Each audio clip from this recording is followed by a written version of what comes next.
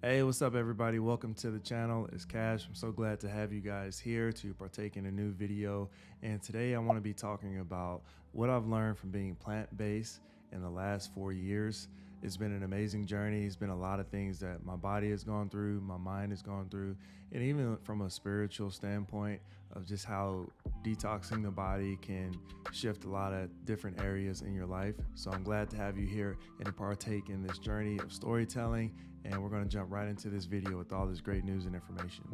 So before we get into today's video, I want to say thank you for being here first and foremost. My name is Cash, aka CashGotWings, and if you like the content that I've been posting on my channel, make sure you subscribe to the channel, hit that notification button. The videos you've already seen, smash that like button, run up the comments. I love all that energy. So let's just get right into today's video and keep everything rolling. So over the last few months, I've been getting a lot of questions about what my diet was like while I was plant-based. Why did I decide to go plant-based? And today I want to take the time to just answer those questions and provide information for you. Me specifically, my main reason of going plant-based was from an athletic standpoint, having the goal to reduce inflammation so I could stay more physically fit and active in the gym when I decided to work out. And I can definitively say that being plant-based helped me accomplish that, which I was really excited about, because all throughout my physical activity and fitness journey of whether playing basketball, cross country, or track and field, I've always experienced what is called delayed onset muscle soreness. After the first 2 weeks of experiencing a plant-based diet and continuing to lift weights, I didn't experience any of that lactic buildup in my muscles.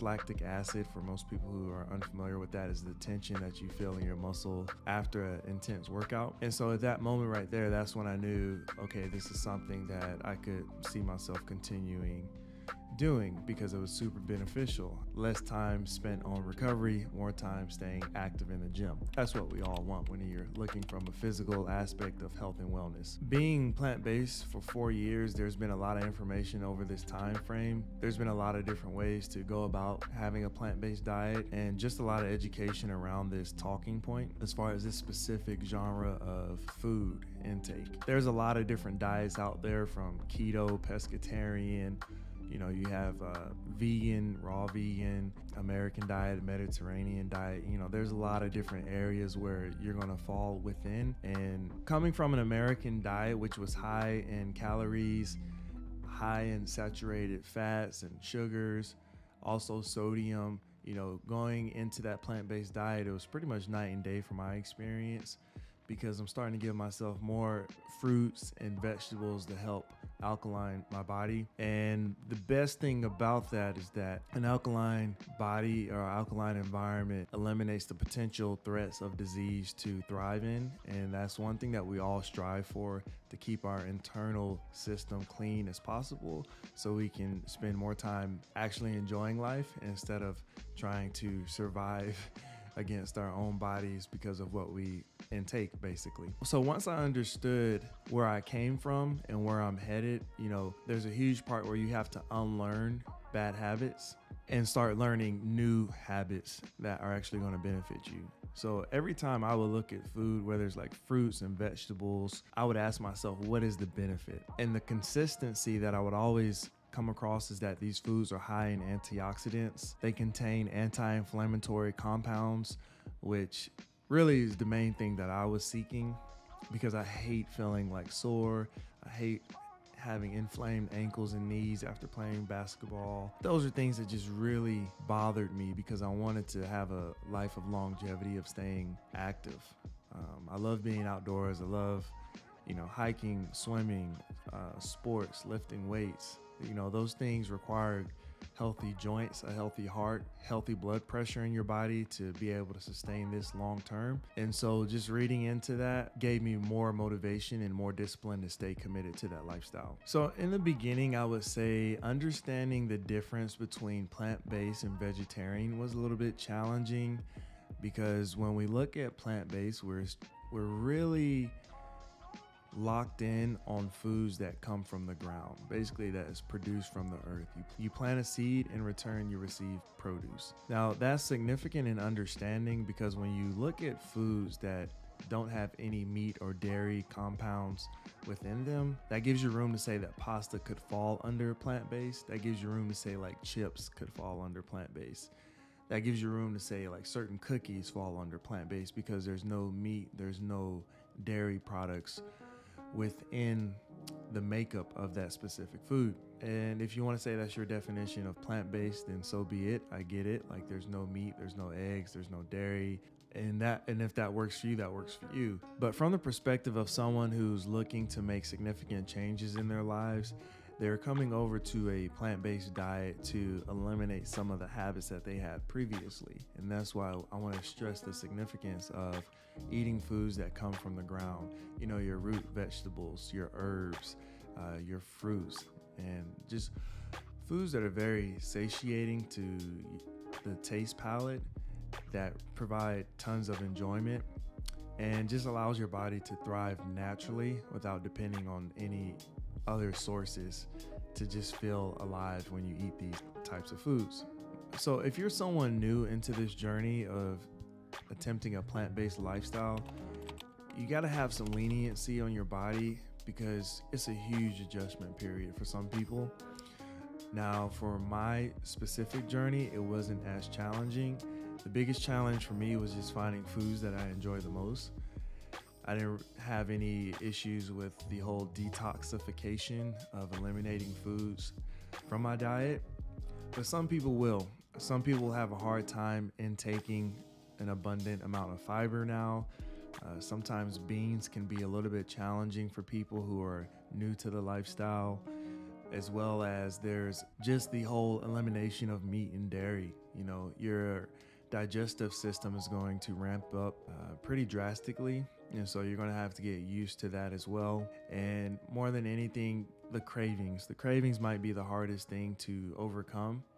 So there requires a lot of discipline and commitment to that. You know, you have to remember why you wanted to do this journey, and it could be as simple as saying like, hey, I just wanted to go plant-based for 2 days out of the week, or maybe you're going 5 days plant-based and the weekends, you know, you just kind of like let go. But for those who want to do this 24/7 on a weekly basis, you know, remember your why. Remember those cravings are only temporarily, and that's something that's easily to overcome as you continue to show yourself discipline and staying committed to the lifestyle. So if we look at where we are now in 2022, even amidst all the chaos in the world, I remember back in 2016, 2017, finding vegan options in the stores was pretty challenging. It was pretty challenging to find vegan cheese, plant-based milk, you know, whether it was soy, almond, coconut, oat, you know, it was not that common to see those things, and you were pretty much going to specialty stores to locate those specific items. Now you can go into whether you're Whole Foods, Kroger's, Randall's, Safeway, farmers markets. There's a ton of plant-based options that's available for you. So when you get into the point of like meal prepping and having your kitchen organized so where you can get in there and not have to spend an abundant amount of time in prepping food, because just to be honest, plant-based foods can take some time, whether you're roasting or cutting food. You know, that's a delicacy where it can take up some time in the kitchen. But the best thing that we look at in today's timeline is that the abundance of food options is there and available, and you don't have to look at this from a scarcity mindset. With that being stated, some of the foods that I prefer, I'm big on, you know, sweet potatoes. I'm big on avocados, rice, beans, quinoa, oat milk, almond milk, any type of fruits. I love fruits. Fruits is kind of like my favorite go-to when I was on a plant-based diet, and also just making smoothies to start off my mornings. That was pretty much my go-to when I would start off in the morning, just because it's something easy on the digestive system. You can get a lot of nutritional value from that. And one thing that I would do is often add like a plant-based protein powder in there. So I would use Sun Warrior's lean meal or Sun Warriors, active protein if I knew I was going to the gym that day. But more than anything, you just have to be creative with your diet. For example, if you were big on tacos, instead of using beef, maybe you just substitute the beef for beans. Instead of getting dairy milk, you have, like I said before, oat milk, you have soy milk, almond milk. Instead of pulled pork, try jackfruit. Jackfruit is a great alternative and has a great taste and texture if you want to go for like a barbecue style vegan option.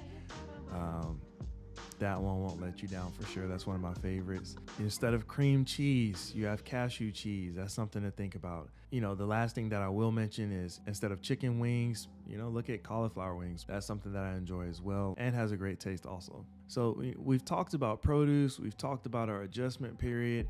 We talked about, plant-based is not vegetarian. The next thing that, in my experience, that I've really had to take into heart and just process is that cold pressed juice is better than store-bought juice. And when you look into the store-bought juices, you have your pasteurized juices. There is some pressed juices that's in the store, but there's nothing like having it made fresh in home. You know how long it's been sitting. You have your own expiration date for how long this juice is going to last. And you're getting a lot of nutritional value. You're getting a lot of vitamins. You're getting the highest juice yield possible based upon the juicer that you're using in your home.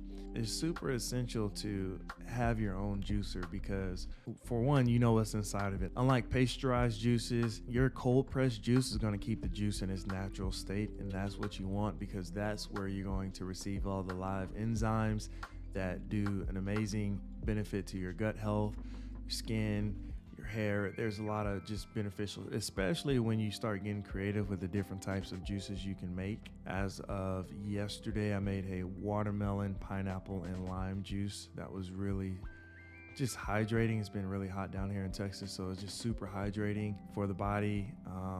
Just a lot of nutritional benefits into juicing. Another thing with cold press juicing that you don't have to worry about is, in store, you're going to have to deal with the factors of added preservatives, artificial flavors, additional sugars that's been added. So in regards to like sodas or, like those Minute Maid drinks, look at the sugar intake on those. Sometimes you'll see 26 grams, 42 grams of sugar.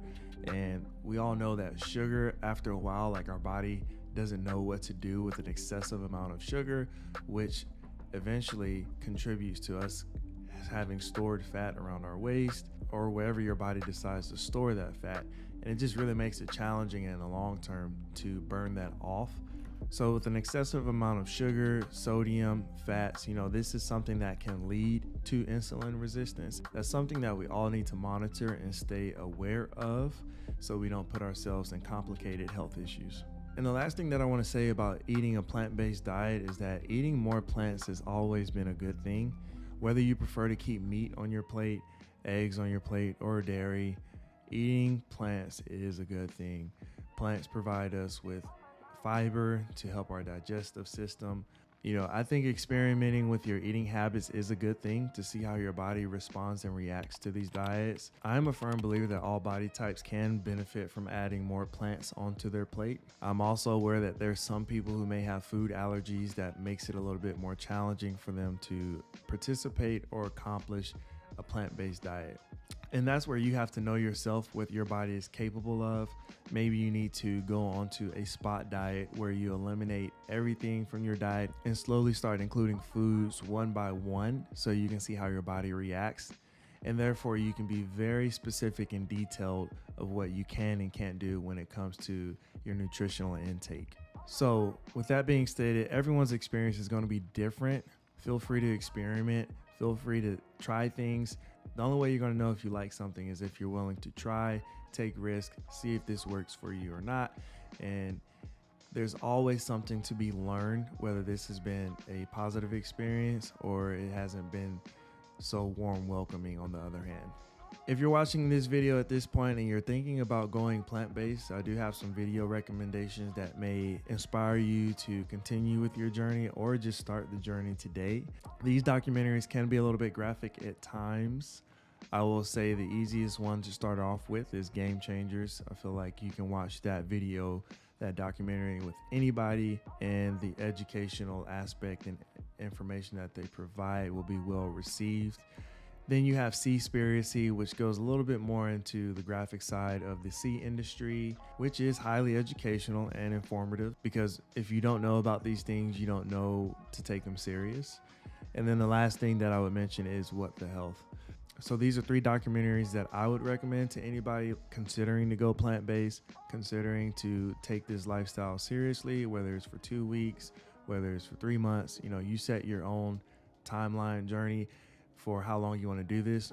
I do believe that at minimum 2 weeks is the starting point where you notice the changes, where you can actually see the changes and feel the changes yourself. That's where I would start. But if that is too challenging, just start, whether it was, the weekend you go plant-based. In time, you'll build that up into maybe you go 1 week plant-based and reset, and then 2 weeks, then you reset. So that's something to think about and to take in consideration. We all have to remember that the first time we try anything, it won't be our best attempt, but it's through your commitment and discipline where you see the best results that you desire. So I want you to take that to heart, because sometimes we can be a little bit hard on ourselves because we don't see life going the way we believe it should be. We're not seeing the results in the way that we believe it to be. This is not going to be an easy thing to do. This is going to be challenging. You're going to have to show yourself that you want this more than the traditional fast food option. You're going to have to show yourself you want this more than the traditional American diet, and make the change for yourself, and your story will inspire the next person to start their story. So if you made it to this part of the video, I hope you leave a like, leave some comments below. Definitely make sure you subscribe to the channel. I miss you guys a lot. I haven't posted in a month or so, but we're back firing this thing back up. And I thank you all for just your support, watching the channel, your kind words, your perspective, your opinions, because I look at all these comments, and everyone's entitled to their opinion, and it gives me a worldview of how everyone sees the content that I make and the content that thrives and resonates with you all today. So you all be blessed out there. Have an amazing day, and I'll see you in the next video. You already know. Let's get it.